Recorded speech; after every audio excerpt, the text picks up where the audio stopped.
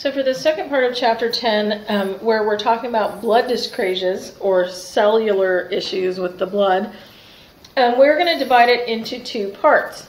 Anemias, which are the most common form of blood dyscrasia, and then other blood dyscrasias, so like the miscellaneous section. There are a lot of other ones, but we're going to talk about a lot of different times anemias. So anemia causes a reduction in oxygen transport. And it's usually due to hemoglobin deficit, decrease in hemoglobin content. So if you have low hemoglobin, you have oxygen deficit, and oxygen deficit leads to less energy production in all cells.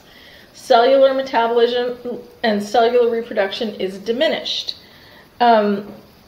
You have compensation mechanisms to improve the oxygen supply, which include tachycardia, increased heart rate, and peripheral vasoconstriction to keep it in the important areas of the body.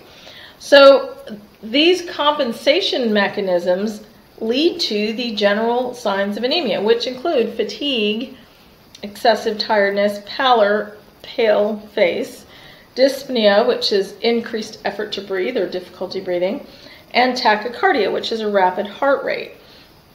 So because of the peripheral vasoconstriction, you get decreased regeneration of epithelial cells, and it causes the digestive tract to become inflamed and ulcerated, leading to stomatitis, which can be ulcers in the oral mucosa, inflamed cracked lips, and dysphagia, which is difficulty swallowing. And the hair and skin might also show degenerative changes. So severe anemia can lead to angina, which is chest pain, or congestive heart failure. So anemia has serious side effects.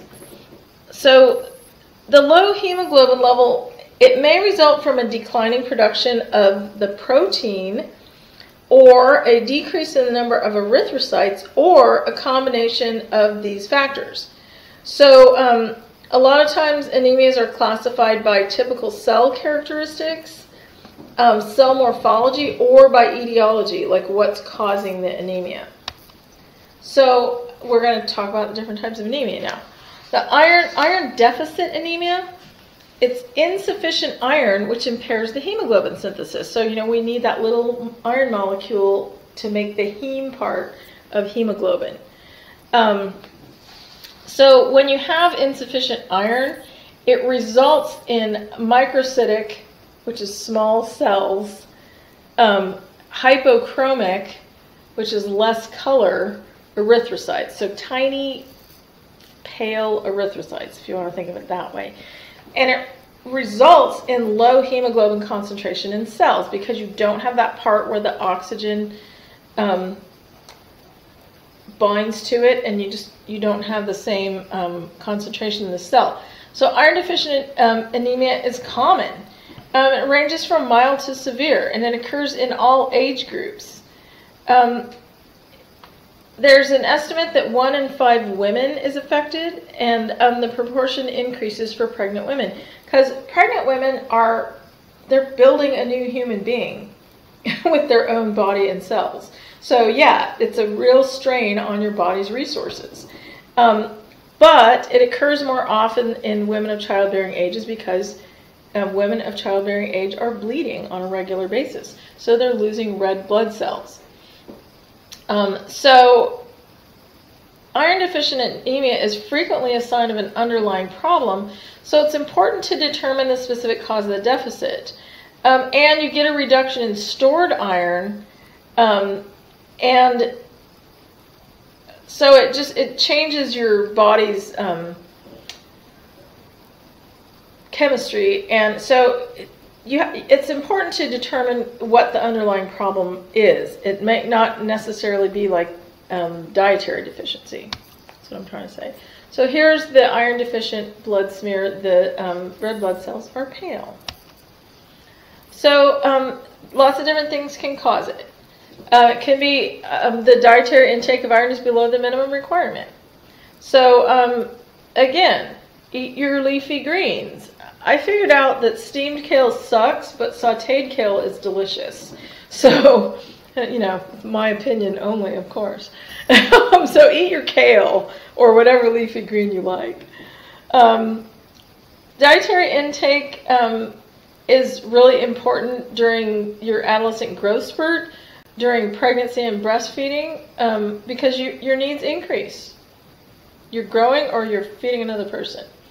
So only about 5 to 10% of ingested iron is absorbed, but this can increase to 20% when you have a deficit already. Chronic blood loss from a bleeding ulcer or bleeding hemorrhoids or cancer can cause iron deficient anemia. Excessive menstrual flow is a common cause of iron deficient anemia as well. So it just means that less iron is recycled and you do not maintain an adequate production of hemoglobin. So if you have impaired duodenal absorption of iron, lots of different disorders and malabsorption syndromes can contribute to this.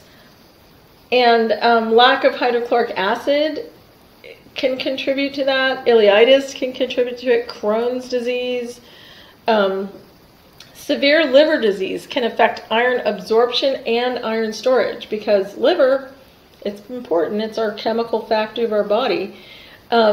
So a lot of times if you have a protein deficit, it further impedes hemoglobin synthesis. So there's in some cancers, there is a form of iron deficiency anemia, and some infections. The iron's present, but it's not being used properly, and it leads to low hemoglobin levels and high iron storage levels. So cancer, and we'll talk a lot about cancer in the fall, it can impair a lot of your body symptoms. So the signs and symptoms of mild anemia can be frequently asymptomatic. As the hemoglobin value drops and drops, you start to see the signs and symptoms. So pallor of skin and mucous membranes, fatigue, lethargy, and cold intolerance because of that peripheral vascular contraction. Irritability. Well, gosh, we all have that sometimes, huh? As long as we don't have the other stuff that goes with it. Degenerative changes such as brittle hair, spoon-shaped and ridged nails. So by spoon-shaped, they mean like concave on the top instead of convex like they usually are. Those are degenerative changes. Stomatitis and glossitis, which is inflammation of the oral mucosa and the tongue. Menstrual irregularities, delayed healing, because we need that oxygen for cellular metabolism for healing. Tachycardia, heart palpitation, dyspnea, which is difficulty breathing, and syncope, which is fainting. As the anemia becomes more severe, these more severe symptoms come into play. So the way they test for low hemoglobin is with blood tests and microscopic examination. When you look under the microscope, the erythrocytes look, they don't have as much color and they're little. So that's what they see in there. And then it changes, your iron levels change and your hemoglobin levels change. So basically, in order to treat it, you have to identify the underlying cause and resolve that if it's possible to resolve it. So the treatment and the prognosis depend on the cause.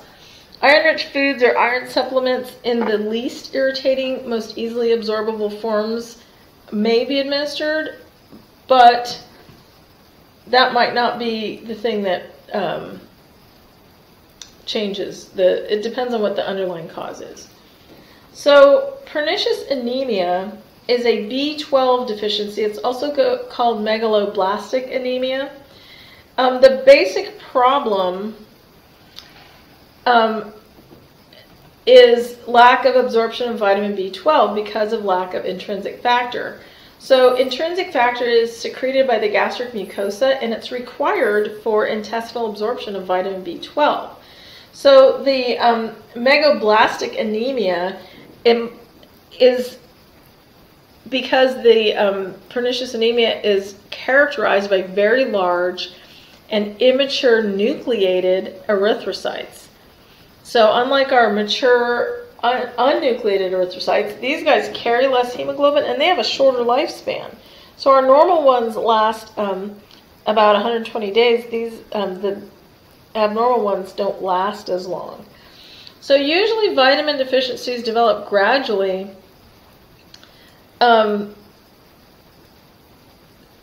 Folic acid is diet-related, a diet deficiency thing that can affect the development of the fetus during pregnancy.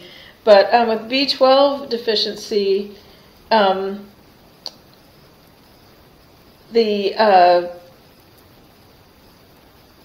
it's the lack of intrinsic factor that is decreasing the absorption of vitamin B12. So it's not usually a dietary insufficiency is what I'm trying to say here. So some people are genetically more predisposed to pernicious anemia. It's more common in light-skinned women of Northern European ancestry, which is a lot of people.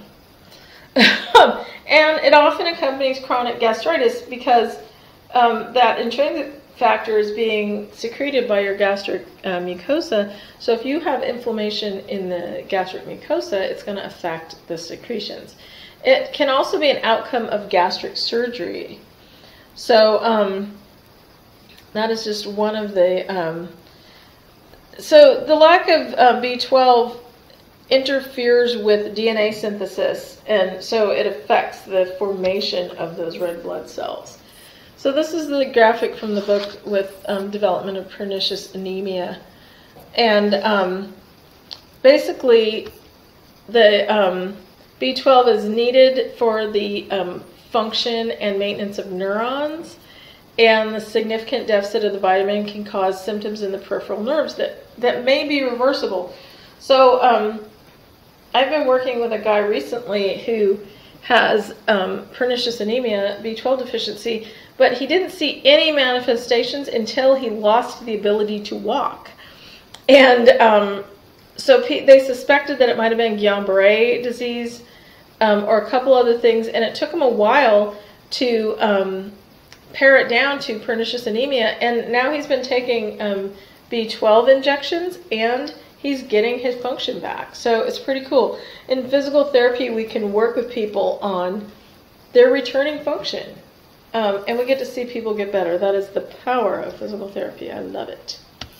So here's our B12 deficiency. We have these big red blood cells, and look, my gosh, they have nuclei. That's not right. They're not supposed to have those. So the manifestations typical of other anemias, tongue is typically enlarged, so that's our glossitis, red, sore, and shiny. Digestive discomfort, often with nausea and diarrhea, pins and needles, and tingling in the limbs. That's specific to pernicious anemia. So they look at microscopic examination, sometimes bone marrow examination. They test the B12 serum levels in the blood, and they look for presence of gastric atrophy. So aplastic anemia results from impairment or failure of bone marrow. It may be temporary or it may be permanent. So when you lose bone marrow or your bone marrow fails, you lose your stem cells, and it results in pancytopenia. Pan meaning all, cyto meaning cells, and penia meaning less. So all of your blood cells are affected. So there are decreased numbers of erythrocytes, leukocytes, and thrombocytes in the blood. And these deficits lead to many serious complications. Bone marrow also has reduced cells and increased fatty tissue. So it's actually degeneration in your bone marrow, which is, not good. Idiopathic, but it could be caused by myelotoxins, which like radiation, industrial chemicals, drugs that damage the bone marrow. And it's really important to get rid of the causative factor to allow the bone marrow to recover. Sometimes you get aplastic anemia due to cancer treatment. And they might harvest the patient's stem cells before treatment and then transfuse them later when needed.